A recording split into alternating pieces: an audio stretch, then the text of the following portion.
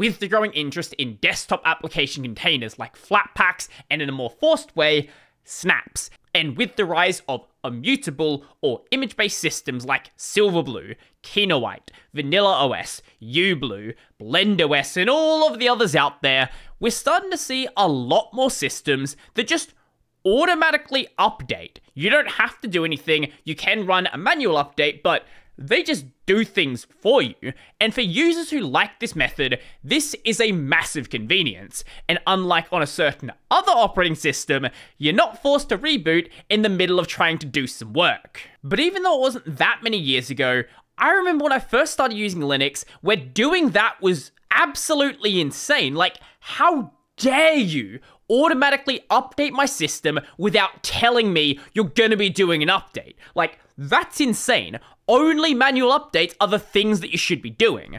But was it really that bad, and should we all just be automatically updating our systems? One thing that is often forgotten is not everybody running Linux is one of these hardcore Linux users, someone who treats Linux as a hobby, someone where Linux is basically their entire personality. There's a lot of people out there who just use Linux. The Steam Deck is a really great example of this. They just use Linux. It doesn't matter that Linux is on the system. It could be Windows, it could be anything else. All that matters is this is a device. But even in the context of people that are running a regular distro on a regular computer, there are people out there running really out-of-date systems. This is a Linux Mint blog post from 2021. Now, Linux Mint is one of those common entry distros. A lot of people install this for their less technical family members, or maybe if you're just coming over from Windows, this might be the first distro you use. They found some very interesting numbers.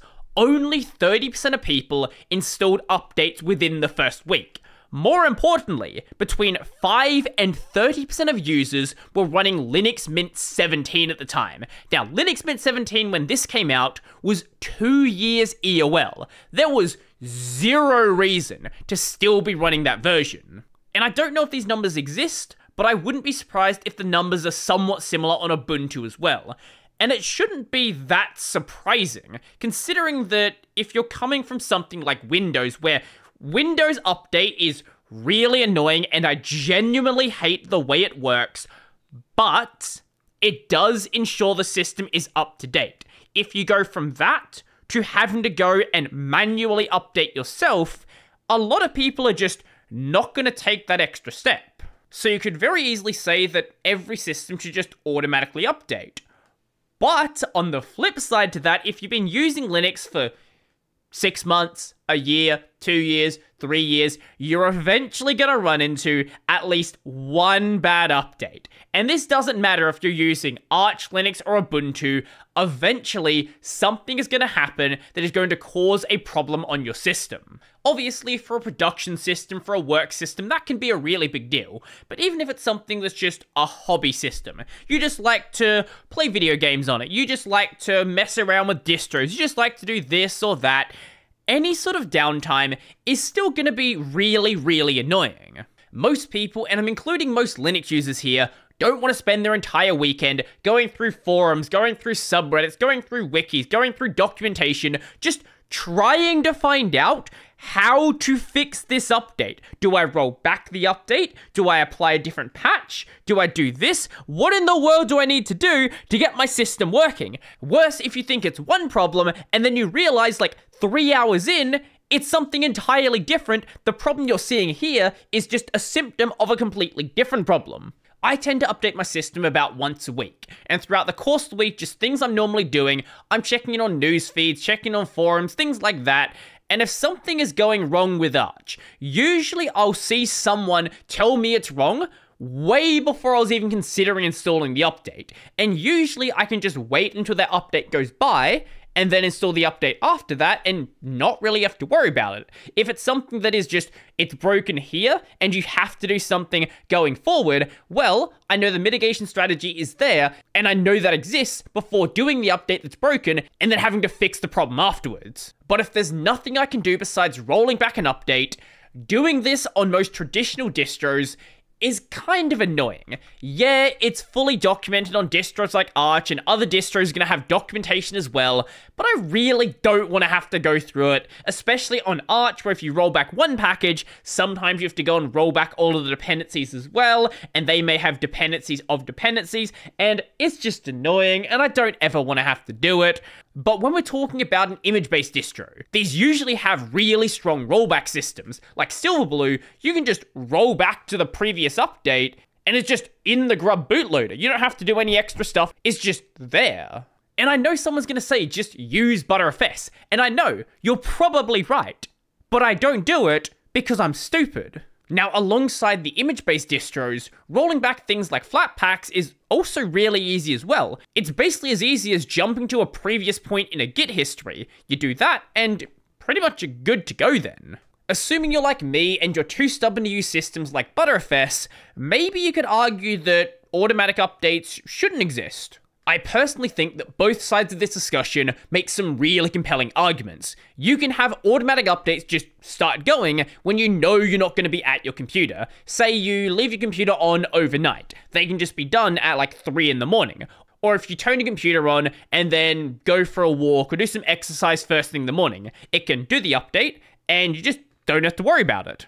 Ensuring that security and feature updates are always applied when available, but sometimes you explicitly don't want to do that. Sometimes you want to freeze your environment on a certain version and only work from that. Maybe you know the next version is a little bit problematic and you just want to skip it. Or maybe you want to do some testing for something and you want to know exactly which version you're currently working with. As someone more inclined to a hobbyist system or system management, maybe manual updates make a lot more sense for you. But if you're just using your system as a work machine, you power it on and don't really care about anything else. You don't really think about it being Linux, it's just the thing you use. Assuming all of the updates are going according to plan, maybe automatic updates just make more sense.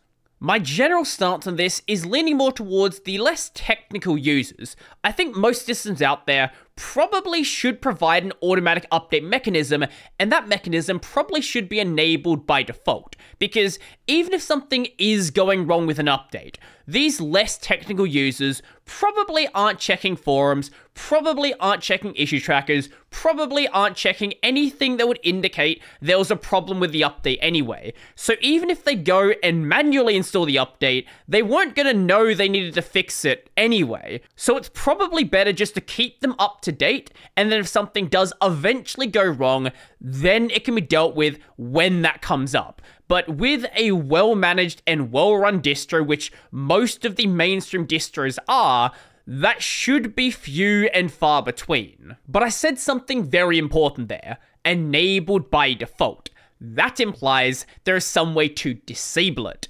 unlike snaps, which until sometime last year didn't have that, like, at all. You had to do some really dumb hacks like holding the update for a really long time or sending the update traffic into the void, but there wasn't a simple way to say, stop updating.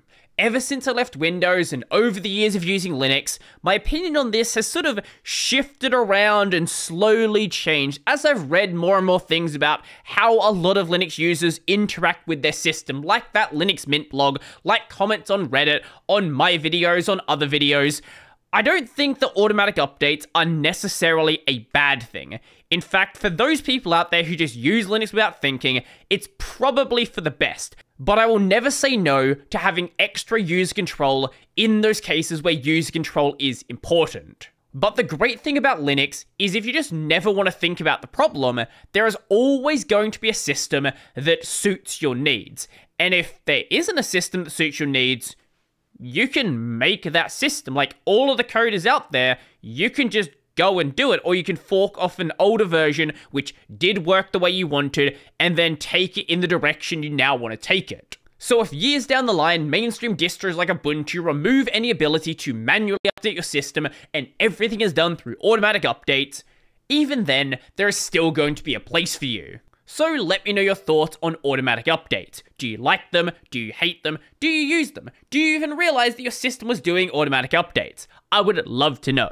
Let me know your thoughts in the comment section down below, and if you liked the video, go like the video, and if you really like the video and you want to become one of these amazing people over here, check out the Patreon, subscribe, Silly Barrow Pay, linked in the description down below. That's going to be it for me, and this video automatically ended.